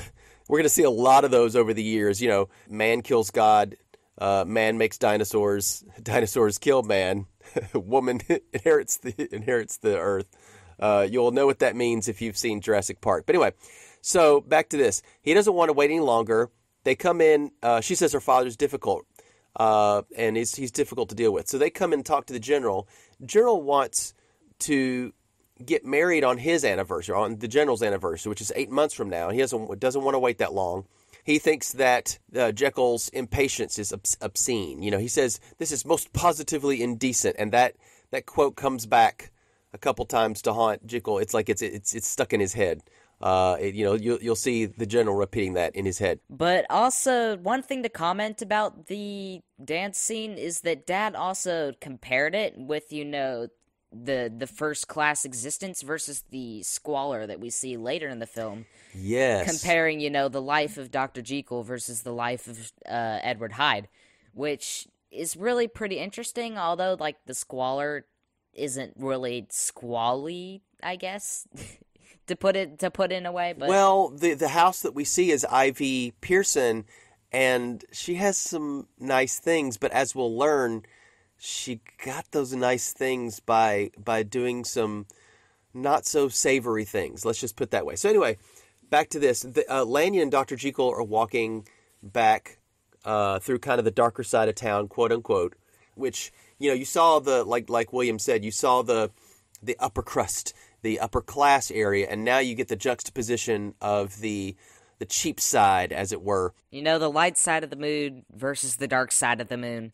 Yeah, the yin and yang, right? So the shadow and the light. So Dr. Jekyll is showing that he said, I could have strangled the general. It's a pity I didn't strangle the old walrus. Did you hear it? Wait. What the devil does one wait for? I know that we say those things, and some people do say, man, I could have killed him. But people don't really go ahead and do those things. That's what's interesting, is he's saying those things and you're like, but it comes back to haunt you because you're going to let that all out. So he may have some repressed anger issues, so to speak, and he's going to unrepress them. So they're walking back to the house, and they hear this man throttle a woman, and she cries out. This is Ivy Pearson. She's hurt, but I don't think very badly. Dr. Jekyll gives the guy a thrashing and takes Ivy back up to her room. She is very thankful for his help, but she's kind of acting like she's hurt a little more than she really is. Like on her leg or on her stomach, just so he'll massage it or touch it. She's basically going, she's flirting. She kind of is, but she likes the attention, I think. Thus is the way of the streetwalker. But that's if you think about it, that's how she relates to men. Let's have a little bit of kindness for Ivy, as we'll see. That may be her only thing that she can do. She's probably not very educated. Nor can she make any money really any other way, considering the availability of jobs for women having increased over the years and being very thin back in these old days, back 90 years ago. Yes. The thing about Dr. Jekyll is he is and should be in complete control of his choices. He gives his choice in the matter completely to Jekyll to Hyde, and that's the problem. So anyway, this is the part that is kind of salacious, so to speak. It doesn't really show anything. It's probably on the edge of, I would call, partial. It doesn't really show anything really fully. It shows a bare leg and some of her back, whatever. It does take its time. She takes off her hose and her garters and throws it at us because it's showing it from our point of view. So in a way, it's kind of going, hey, you like to look at me, don't you? She really likes hands, touching hands, reaching out, touching me, touching you, sweet Caroline. Ba-ba-da. Good times never felt so good. Are you just gonna make me do that anytime in the podcast?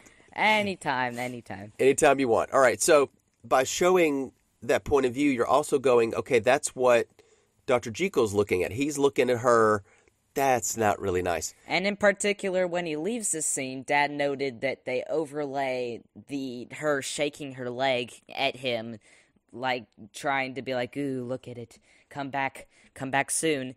And it overlays for like a solid 25 seconds, so that's how long he's thinking about it, even while he's going about his daily life. There's some nice overlays just to kind of to show you that they just have really great control over their fade-outs to the point that they can make it overlaid for like so long. And it's like, how do they even like really do it? I've never really thought of it. It's one of the easiest things to do because, you know, the harder probably thing was probably doing the first person shots and doing the color filter thing they did for the transformation, or those spinning deals, and the unchanged shots. But they got the fading into great control. Fading is something that they got into great control. Fading and back overlaying. in MELES, and the jump cut. And the jump cut, yeah. They got that as part. When they found out that they could do that early on with cinematography, they were just like, This is art. We're going to make art with this. You know, it's not just, oh, we're just making a little silly, you know, animation or whatever. No, that's when they wanted to be fantastical and make art. So Lanyon leaves after getting a kiss as his fee for investigating into Ivy. Well, here's the thing. Lanyon comes into the room just as Ivy is kissing Dr. Jekyll, and it's like his fee.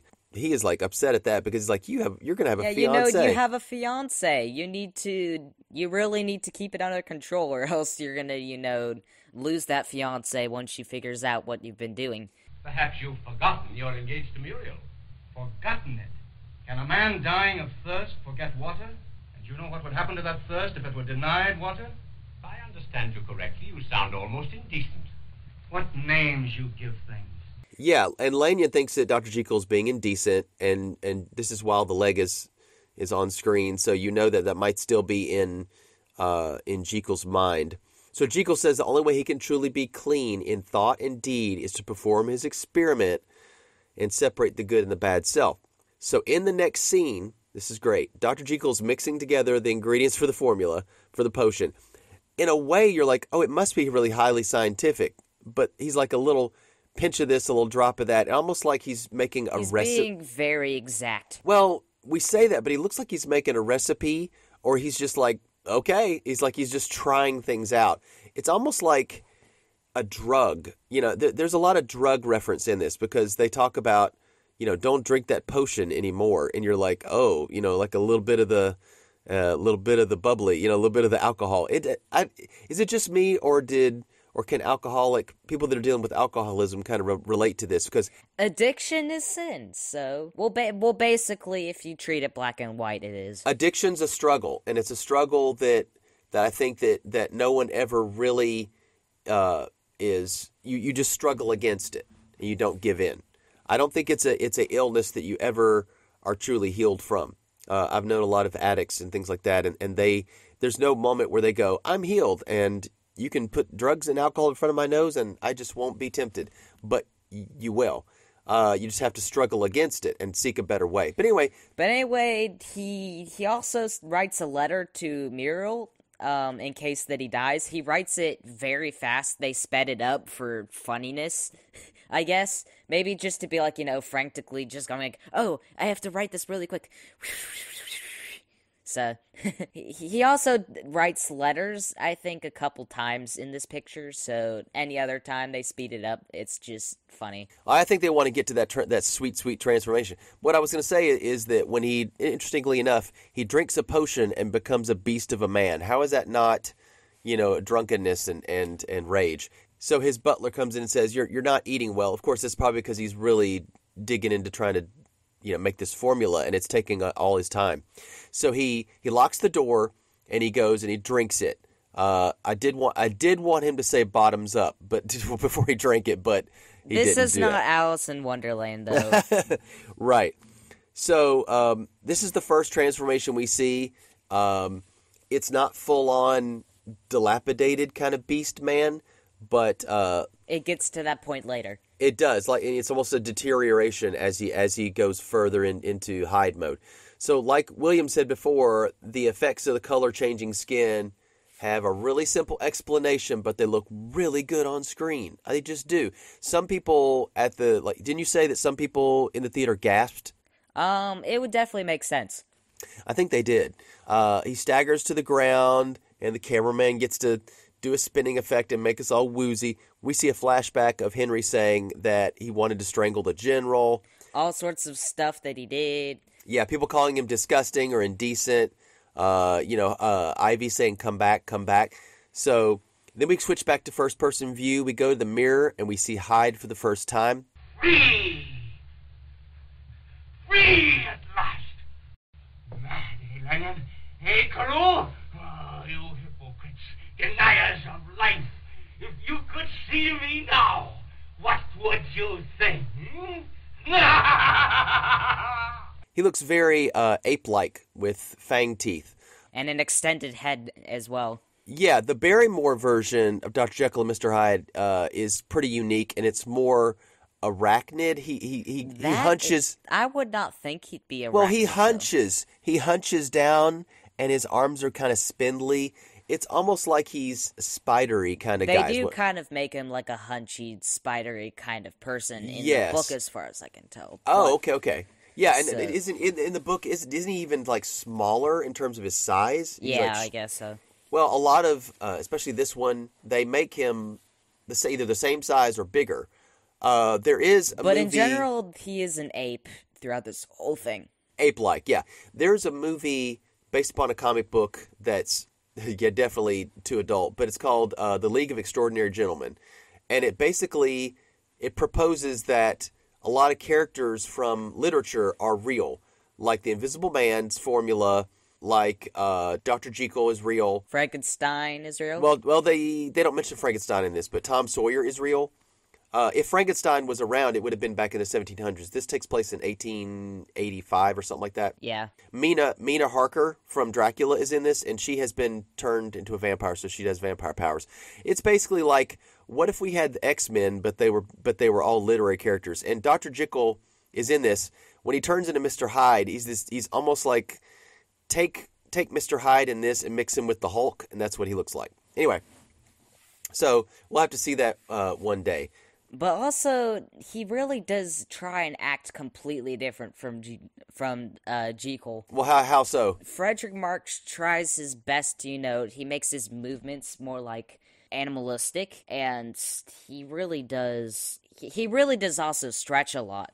Oh, yeah. When he stretches a lot once he becomes Hyde for the first time. It's like he's been cooped up inside, that he's been held back, and like he's inside a cage. So Hyde is dressed to go out, and the butler is going to come back in, and Hyde has to drink the potion again, turn back into Dr. Jekyll. He unlocks the door, so we're like kind of teased with it. We're like, oh dang, I want to see Hyde do something, but we think that, but he turns back, and Poole the butler, he tells him that he says, "Who is that voice I heard?" "Oh, that was my friend Edward Hyde. He'll be coming and going and through the back door. So make sure to keep it open." Yes, which is interesting because, the back door is in the alley and it leads into the more, the not great areas of town. And the front door is more upscale and it's kind of across the street. So if you think it's kind of a separation in a way. Anyway, so Dr. Jekyll meets with Muriel and she informs him that they have to go away for a couple weeks. Dr. Jekyll's pushing the marriage thing, and he wants to go to Paris for a honeymoon. He's really going crazy with waiting on this marriage. He looks like he's going out of his skin. The butler comes in and gives the letter to Dr. Jekyll from Muriel and says that they're going to be gone for another month. And it's like... And if we didn't say this before, she couldn't actually go to marriage because number one, the father wouldn't, and then second of all, she went on a vacation to Bath. So To Bath in therefore, England. Yeah. she had to stay there for a couple months. I don't know. Maybe it's because he was just like, you know what? I can't do anything else to prevent this marriage. I'm just gonna transport you without your willingness, just so that you can't marry for an extra 3 months. Right. I don't think she's doing it on purpose at all. Really, she just wants him to be patient, and honestly, it's his fault for not being patient. She's being steadfast, right? So Poole suggests that Jekyll amuse himself in London. You're like, thanks, Poole. But then, since his standards are so high, and he's like, no, I'm not going to go out and, sin amongst the cafes and the bars.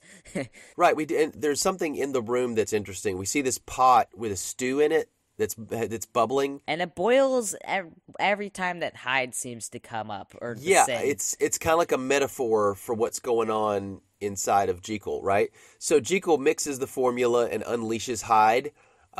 Edward puts on his cape and top hat, the infamous appearance, and he heads out into rainy London. This part is great because he is exulting in the rain. He's like, instead of like, I'm going to put up an umbrella to keep this off my face, he puts his face in it. He loves it. He lets it run all over his face, and I think that he's like an animal. He hasn't really experienced it before, and rain also smells very naturalistic and earthy, concerning that, Ooh. it evaporates up from the earth. Yeah, that's true. That's true. The dirty water, the underground rivers and stuff. And animals, they don't really always have shelter. Sometimes they're just run out in it. He could just stay at home where it's safe, but no, he's going to go out into that rain and be, supernatural. So Hyde goes to Ivy's flat because he remembers that's where she was, but she's not there. The landlady tells him Ivy performs at this club, the Variety Music Hall, which is the most generic name for a club I've ever heard of. But it's got a lot of variety to it, Does it really? It's got men and women. Totally tons of men as well as women. No, it doesn't have variety. It does not have variety. It has only women. A variety show is basically just like, we might have singing and we might have dancing, and here's something to drink. And here's some woman. Yeah, that's it. So Hyde pokes at her with his cane as he's leaving to show that he's kind of a playful rascal. But he's poking her up through the stair things, and it's rude. So anyway, Hyde comes into the club or the music hall, and it looks like he's just itching to fight because he'll bump into somebody. Anybody that looks at him askance or askew, he starts doing like the chest bumping kind of thing like people used to do in high school. He's very impatient. If you thought Jekyll was impatient, very, very brash person. He is. He's always like. If anyone gets in the way of what he wants, then he will just punch them and punch them and punch them until they cripple down to the floor, basically. Yeah. He's very impatient. It's like Jekyll's impatience times 100. So he's not a great tipper either. So listen to me. Be a good tipper if you're getting good service from waitstaff. Okay, that's my lesson to you today, William. So the waiter calls Hyde a blighter as he walks away, and Hyde trips him with his cane. Anybody makes a comment on it, he wants to fight him. Hyde looks across the room, and there's Ivy Pearson. She's singing for everybody, but she's hanging around a particular guy. He finally found her after the looking around, after, seeing on the stage the two women dancing, and in particular focusing on them, as well as something you'll notice. Yeah. As well. And so he finally finds Ivy, and Ivy is singing Champagne Ivy Is My Name. Champagne Ivy is my name. Champagne Ivy is my name. Good for any game at night, my boys, who come and join me in a spree. So Hyde tells the waiter he wants to meet with Ivy. She takes a bit of champagne with Hyde. But she was talking to a guy, and that guy left for a moment, which that comes up. But she's not seeing that this Hyde guy is really all that great. She wants to leave and go home. At first she was like, ooh, I like a man with a challenge, but then she realized that he is just a brute and is not really a good boyfriend. Right, he even insults her apartment like he knows what it is. Like, which you living out here in Travan's Court, man? He offers rich things and nice pretty things to be his girlfriend. And she says, and how am I to get it? And Hyde says, how do you think you're going to get it, my bright little bird? And that kind of hints that I'll give you all these nice things if you'll do things that are not good. I'm no gentleman, no. But I've money. So anyway, and he also refers to her as different types of birds throughout this movie, and also later, as you'll see, there's another thing connected to birds, which I'll discuss as well, but that's really interesting. Is it the cat and the bird later? Yes. Okay, so you'll see what he means by that. So if she loves him, he'll pay her and give her gifts. He says he's not one of the handsome gentlemen that talks about her garter while liking her legs. He's referring to Jekyll. He was inside Jekyll's mind, because he is Jekyll. He was referring to the fact that Jekyll talks about her garter being too tight, and you shouldn't do that. And Hyde is like, I'm going to compliment your legs straight out, because I don't care. But he does keep calling her, yes, a bird, but he keeps calling her it. Well, it's afraid of me, isn't it? It's easier to abuse somebody if you depersonalize and dehumanize them, make them an object, like an it. So the guy she was talking to, he comes back, and he's jealous. So Hyde breaks a bottle and threatens him, and he leaves. Ivy wants to go, but Hyde won't let her.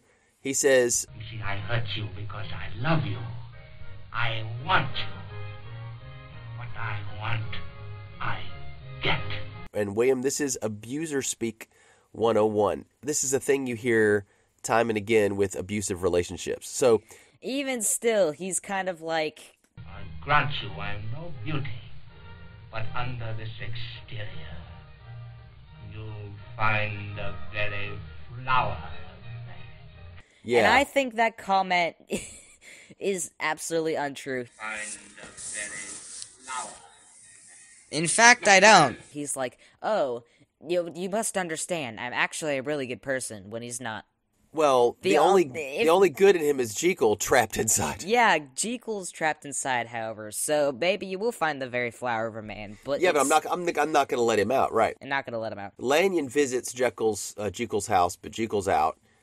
Lanyon tells Poole that Muriel has not gotten any letters from Henry. Poole tells Lanyon that Jekyll is rarely seen and in his lab, usually when not out, and he's not been seeing his patients either. And so this is because obviously he's going out as Hyde and doing miscellaneous activities. And Lanyon is getting suspicious. So Ivy is in her flat. The landlady, Mrs. Hawkins, we'll see her a couple times. She brings her the newspaper. She tries to tell her that somebody else is asking after Ivy and wants to meet her. She's basically saying, there's a guy that's interested in you, but she doesn't want to know who it is because Hyde would probably kill him. Ivy is nervous and scared, and she's not her cheerful self. We'll see that the cheerful self is gone. But however, Hyde comes in. Yes. He's literally just taken over her and her home. He literally just grabs the newspaper and he's like, You weren't lying to me, are you, my little bird? No, I ain't lying to you. If I ever catch you lying, these are a trifle to what you'll get. A trifle! He grabs the newspaper and then he sits on her bed reading it. And the shot of the newspaper, again, this is a Dracula staple, I guess. This was also in Dracula. Oh, with the zoom-in thing? Yeah, with the newspaper shot, yeah. But this is thing. He comes in, he's manipulative, he wants to know where she's been, what she's doing, what she's saying. This is very controller territory. He's literally just taking over her home and everything and her she stuff. loves. Yeah. And basically, to sum it up, hippity hoppity, your soul is now my property. Right. So Hyde reads in the paper that Sir Danvers Carew and Muriel Carew are planning to return to London. This is really rough scene. He starts psychologically messing with Ivy about whether she hates him or loves him. And he says he is going away for a few days, and she cannot hide her relief that he's leaving, which upsets him. And he is torturing her psychologically. This is what he says. If you do one thing that I don't approve of while I'm gone, the least little thing, mind you, I'll show you what horror means. That's a freaky statement. So he dangles the possibility of his leaving before her eyes and then snatches it away again.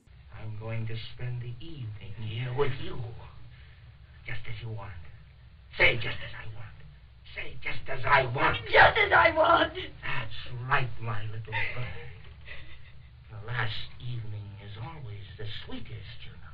And he forces her to speak, to sing, to beg him to stay with her. And also, wait, do you hear that? What is that? Oh, no. It's the Phantom of the Opera. Obviously, when you command someone to sing for me, darling, it's always the Phantom of the Opera. But he's not abusive, really. He's just... Yeah, I would say that the Phantom has his issues. But honestly... He's not as abusive as Hyde. He's not abusive as Hyde. But the one thing is, I'll show you what horror means since we're covering horror movies. I feel like that's the quote of the century for horror movies is, I'll show you what horror means. Yep. After he's turned her into his puppet, he drives her into a fit of hysteria, and she just emotionally and physically collapses. And then once she's has no power, he takes what he wants, laughing, and we cut to black. Thank the Lord, because Lord knows what he has in mind. So now in the next scene, we see Jekyll as Jekyll again. And he's looking over Muriel's scattered letters that he has on his desk. And She's literally been messaging him a ton of times, and he doesn't even care because he's like, I've got another woman. Man, that girl been texting you nonstop, bro. So, and also the key to the back door of the laboratory, he's holding it, which is kind of him musing about what he's done and what his Hyde has done, the consequences of actions, right? The key to a door. Is, like a pathway to sin and desire and evil and urges. It's like holding the top of a cookie jar while staring at the cookie jar. I didn't think about that. Yeah, basically. Yeah. That makes sense, yeah. So Jekyll thinks about it, and he discards the back door key. He hands it to Poole and says, I have no further use for it. We're like... Because he's like, I've been too much as Hyde. I'm just gonna get rid of this key and gonna lock the door. I'm not gonna sin anymore. But thing is, he does. Yeah, so yeah, we'll find it. We'll find that out. But Jekyll sends Poole to Ivy's house with a 50-pound note, which I don't know what that is in it's a in lot American of dollars. money because he's trying to apologize for absolutely abusing her, as well as noticing that she doesn't have that much money and going, you know what, have some money. You know what, I'll look up 50 pounds to dollars. Is he paying her to keep quiet, or is he paying her for goods and services? That should be $60.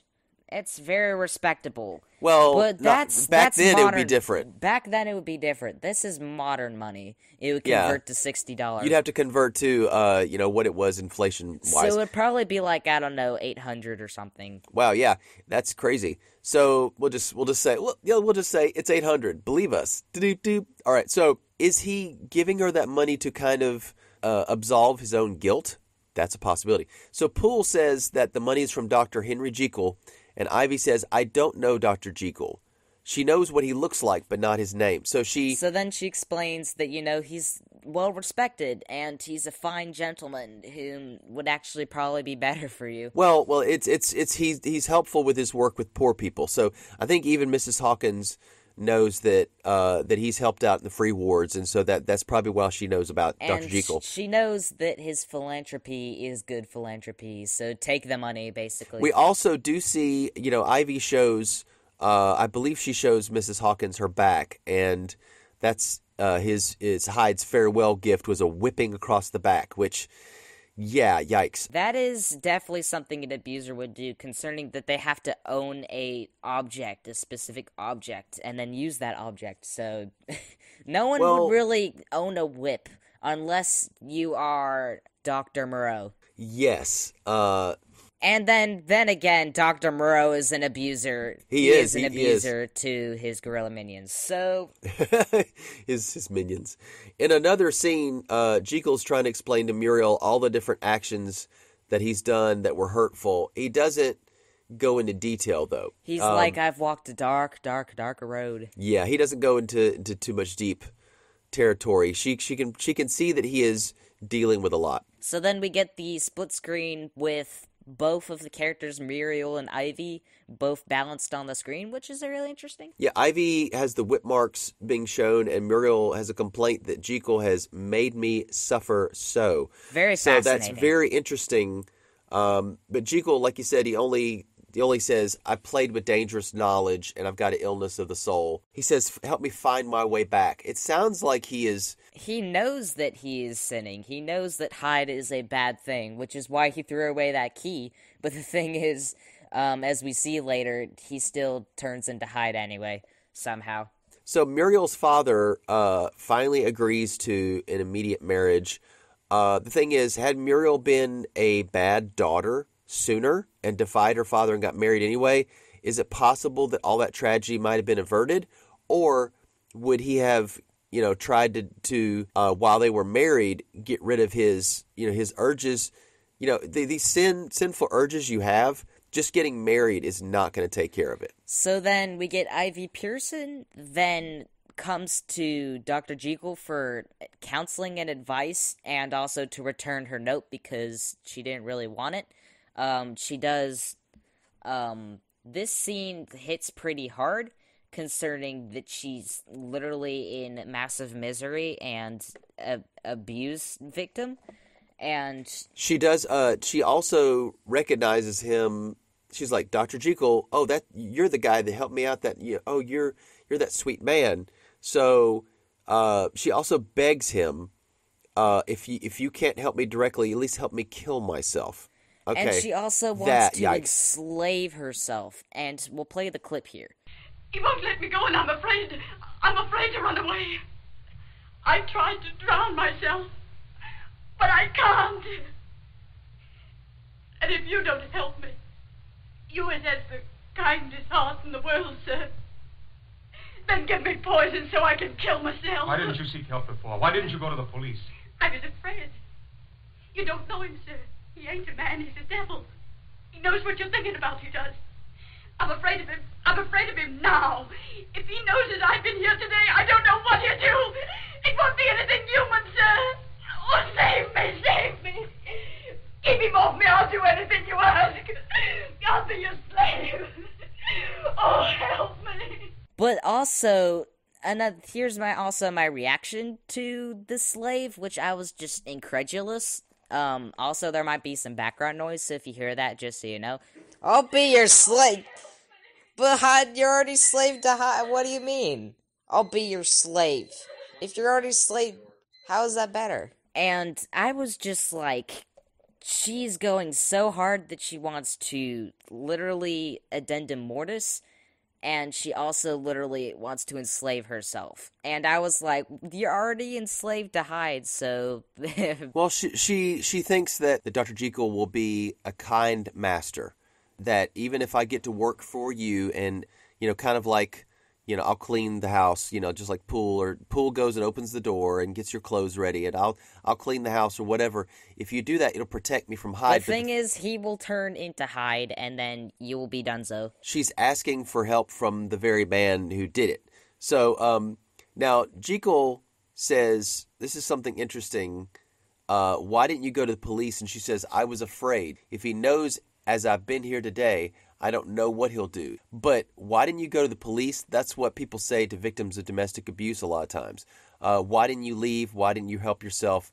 Well, some people are too terrified to leave, too terrified to seek help, and too terrified to move, and too terrified to even breathe almost.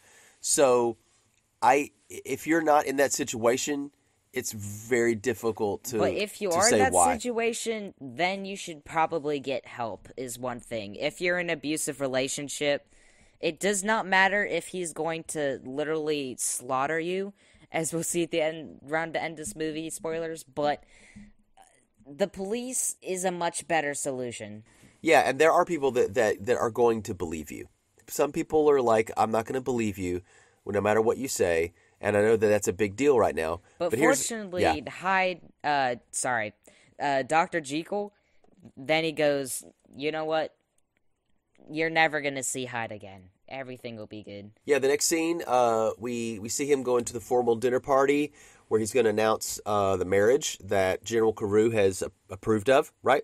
So he's walking through the park. Oh, here we go. So he's walking through the park, enjoying the trees and stuff. And, there's a nightingale in the tree, and he quotes a poem Keats. It's called by Keats, and it's called "Ode to a Nightingale." The quote is, "Thou wast not born for death, immortal bird. No hungry generations tread thee down. The voice I hear this passing night was heard in ancient days by emperor and clown." He repeats back, "Thou wast not born for death," but a cat slinks up the tree and goes after it, and it's a primal blood spilling. Its nature is red in tooth and claw. I've heard. Dog eat dog world, dog eat dog, eat dog world. In fact, yeah. So Hyde is back with a vengeance, and he just appears without the need for the potion. It is, I think, I will tell you this right now. Sometimes there's a situation. Okay, I just thought about this. There is a drug called lysergic acid, or LSD, right, or otherwise known as acid, and you take a little tab of it and put it on your tongue, and you hallucinate, and it's such a powerful hallucination. And some people have said even when I haven't done it, years later I'll have what's called a flashback, or I will actually have a strong hallucination without the acid even in my system. It's in my system still, and it comes back out. So I was just thinking about that maybe it's like acid. It's in him. But yeah, he was just like, I want to enjoy my day. I want to go and get my marriage out because, I'm just so happy that I'm finally actually going to be allowed to marry.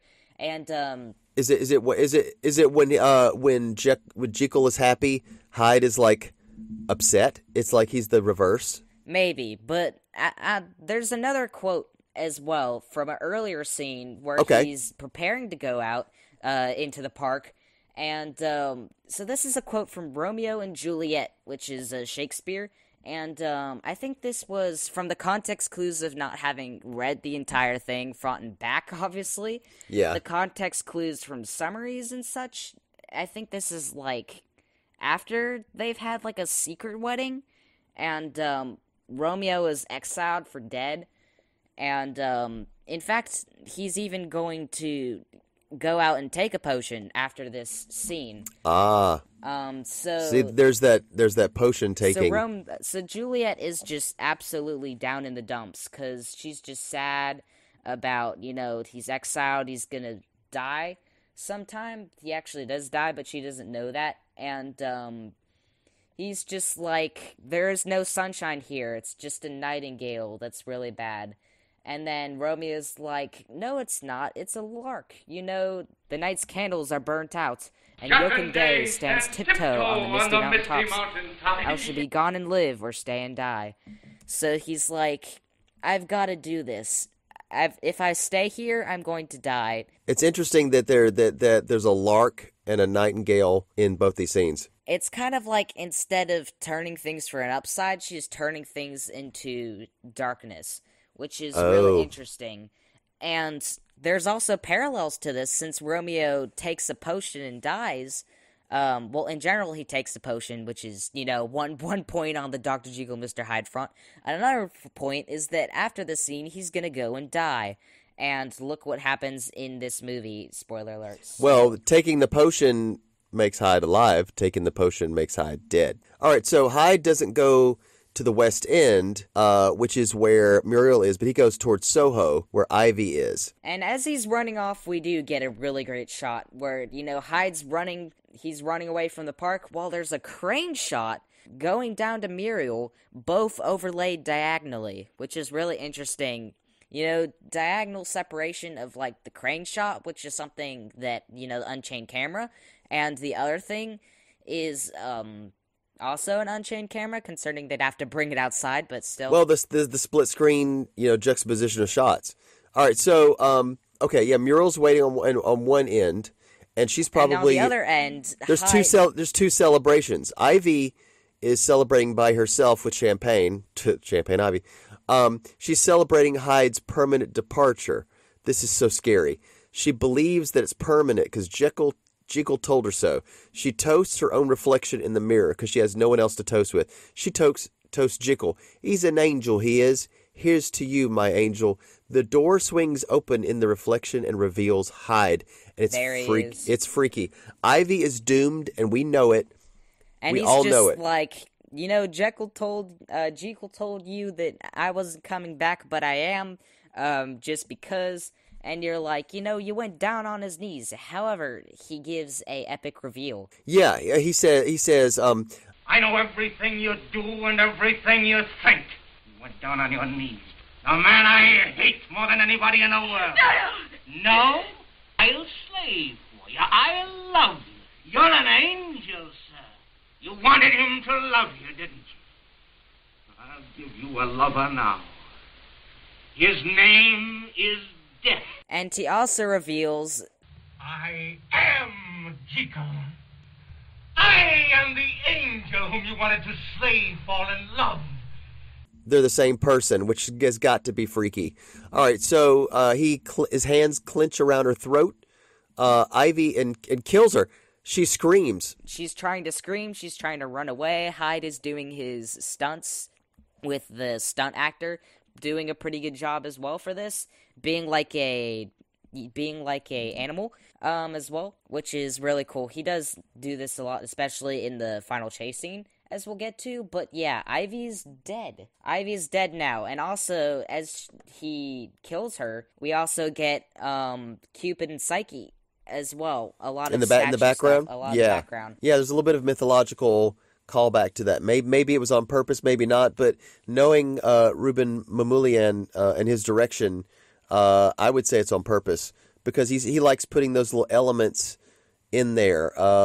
Nothing is done on accident. Hyde is trying to escape back to his home, but he can't because Poole doesn't recognize him, and he thinks he's a bad person overall, which I would think so as well. He is, yeah. And since Jekyll wasn't punctual and he didn't arrive to the dinner, and the dinner's already over, then General Crow is like, you know what? I forbid you, Muriel. It's done. You're never gonna be able to see him again. He may have had good reason, and he was gonna turn into Hyde anyway. And then what would happen to poor Muriel? Okay, She'd be dead too. Muriel she says something terrible must have happened to keep Jekyll from her. She's like, I know he's gonna come back, and he does, basically. Dr. Lanyon gets home to find a note waiting for him. It's a note in Jekyll's handwriting asking him to get certain items from Jekyll's laboratory. Lanyon does that, but when Hyde calls for them, he finds Lanyon armed with a pistol and uncooperative. Lanyon insists upon knowing what has happened to Jekyll. He's talking to Hyde. Hyde says, "Do you want to be left as you are? Or do you want your eyes and your soul to be blasted by a sight that would stagger the devil himself?" I'm not to be persuaded by this rigmarole. Very well, Lanyon. Remember your vows to your profession. What you are about to see is a secret you are sworn not to reveal. Now, you who have sneered at the miracles of science, you who have denied the power of man to look into his own soul, you who have derided your superiors, look. So then Hyde drinks the formula that he got out of the package that he was requesting, and he drinks it, and he's Jekyll, and Lanyon is just shocked. While he just stumbles over and he goes, Well, let's put it this way. Lanyon, honestly, the actor who plays Lanyon really should be shocked more, but I wonder if he didn't really see the transformation, in done on screen. And, if he did not know this before. So right. Then he's basically, Jekyll's just going, I've done a terrible thing. I'm never going to do it again. There is no help for you, Jekyll. You've committed the supreme blasphemy. I warned you. I told you that no man could violate the traditions of his kind and not be damned. That I still do not believe. Don't be my inquisitor, Lanyon. Don't judge me. Help me, if you will. I'm at your mercy. There is no help for you here, or mercy beyond. You're a rebel, and see what it has done for you. You're in the power of this monster that you've created. Jekyll almost sounds like an addict here, where in this conversation. Never take that drug again. Yes, but you told me you became that monster tonight, not of your own accord. It will happen again. Never. I'm sure of it. I'll fight it. I'll conquer it. Too late. You cannot conquer it. It has conquered you. So, after science fiction and horror movies that had godless scientists and scientists who want to be God or tamper in God's domain. He does actually believe in the soul in the Christian sense. He has his anguish at the end of the movie makes it really clear. He even goes up to Muriel and he's just renouncing his love for her, and he's going, I'm never gonna see you again. I have literally murdered somebody, addendum mortis, somebody. So, basically. Yeah, he's performing penance, absolution, confession. These are all things that anybody that knows the Catholic faith would understand, or any kind of Christian faith. There's absolution. He wants to be washed clean of this, and he's like, you know what? I'll even just, if God wants me to, I'll give up our love. Muriel defies her father and wants Jekyll to be let in. And she says, I haven't fought for him enough. And that's really heartbreaking. So he renounces her and he kneels at her feet like Ivy did. And it's interesting, a lot of these scenes from here on to the end of the movie, Jekyll or Hyde, I would say Jekyll is lower down and everyone else is up. Like Muriel is here and he's at her feet, right? But when Hyde is around, he's always wanting to climb up. Interesting, huh? We'll talk about that in a minute. So when he exits after getting his penance, he then turns into Hyde again, and then goes to attack Muriel. Muriel turns around and is like, "Oh!" She thinks it's Jekyll, and then just screams because it's Hyde. And General Carew, the police force, and General Carew, and everyone, the butler, everyone just commences a chase to stop him, and they chase him around. But General Carew gets his skull cracked with 2 hard thwacks from Hyde's walking stick, which is it's Jekyll's walking stick too. So, yeah. So the police and the city folk, they're alarmed. They give chase, and Hyde runs for the last time. This time he's able to enter Jekyll's house by the front door, and he rushes to the laboratory when he starts to mix the potion. Remember that he comes down the stairs, and everyone else is up, and he's down, which kind of shows, that he's lower down in this and whole... he does get a lot of really great stunt acting, especially, jumping off like a balcony. He is hardcore parkour. As part of the chase, he is hardcore parkour, but... So basically, they get all the way to him, and they're like, stop him! And all sorts of stuff. Get him and stuff. Well, here's the thing. He takes the potion. He turns back into Jekyll, which I guess is his way of hiding. So, and then but Lanyon has seen General Carew dead on the ground and picked up the broken cane, and he goes, "This is Jekyll's cane." So he goes, "I know exactly what happened. I've seen the transformation." It's like I can't believe that this person would do it, but it's him. It's got to be him. None of you would believe it, but it is him. And it's like, this is your man. And then he literally transforms in front of him as he points. But wait, he points. He says there, and he points an accusing finger. And I love it that it's a first person shot. He's pointing. He's like, "There's your man," and he's pointing at us. So he goes under another transformation, I guess through stress or whatever, into a drooping form of Hyde. His eyes just for 5 seconds as he's taking defensive position. Is this some of the stuff? Is this some of the makeup that it was said that Frederick March had such a hard... Yes, he went to the hospital right after the production ended, so... Yeah, thank goodness. I will tell you, this is his most famous part. He's been in some other things, I'm sure, and I've looked into them, but this is the one that people most think of when they think of him, and thankfully so. Now, after he does get shot, he gets a knife, and they're like, "Oh, we got to shoot him." And he slowly turns back into Jekyll, and then we get a nice shot of him being burned in the flames of his pot of the fireplace, as well as the movie ends. We see the last thing we see is it pulls away from Hyde's dead Jekyll's dead form to the pot, and the pot is still kind of bubbling. So is hell over for Dr. Jekyll, or is it just begun? But final thoughts on this film. Really great film. It's a really cinematic and fantastic film indeed, I guess. But I was just incredulous at the fact that he's dead. And I put this at the beginning where they were just playing like happy music at the end. I was like, this guy died. And you have to see the beginning for that. It's funny. Yeah. But overall, there's just so much legacy and goodness to this film and Dr. Jekyll and Mr. Hyde in general that I do not believe that this one should have been buried. It's really, really great.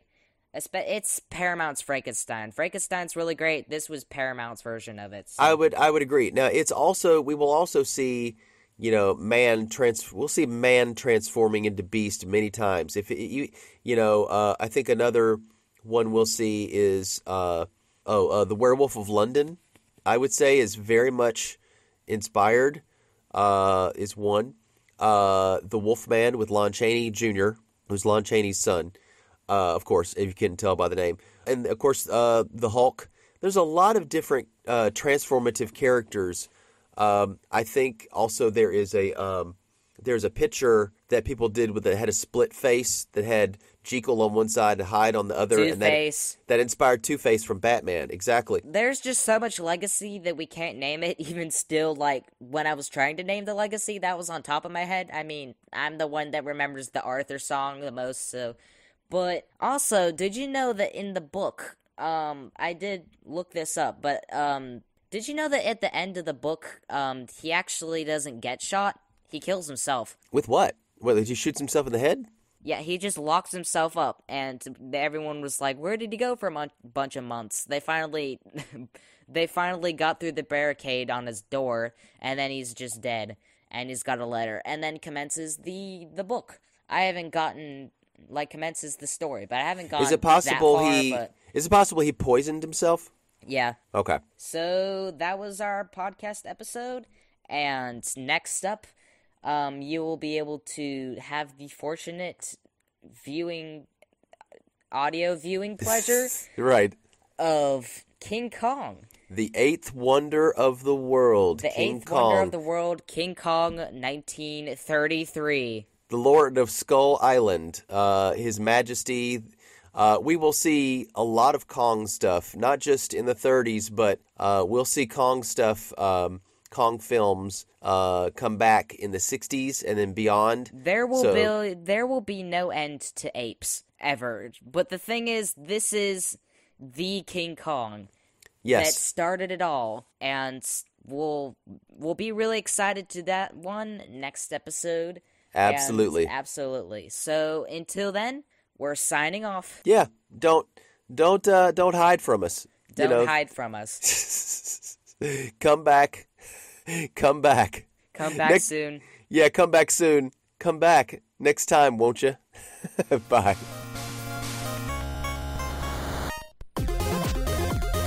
Don't forget to open your third eye and telepathically message us at cinefanpod@gmail.com. Set your chronoscope dial to the future setting and peruse cinematicfanpodcast.wordpress.com. Hunker over your ham radio as your keen ears listen for the ghostly voices tweeting on our Twitter @cinematicfanta1.